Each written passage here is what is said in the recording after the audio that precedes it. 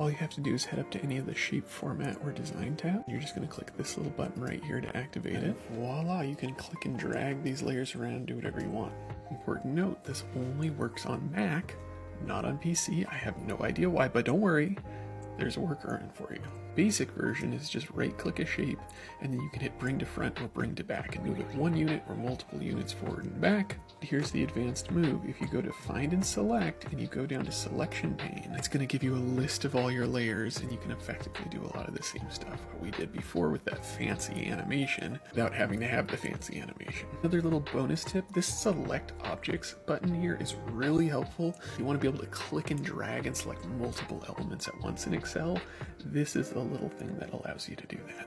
When I talk to all the people on live streams, they say that one of the biggest things that gets in the way of doing this is just not being able to figure out how to select things and edit them or group them together right.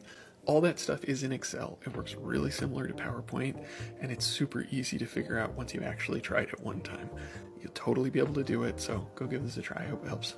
Bye, everyone.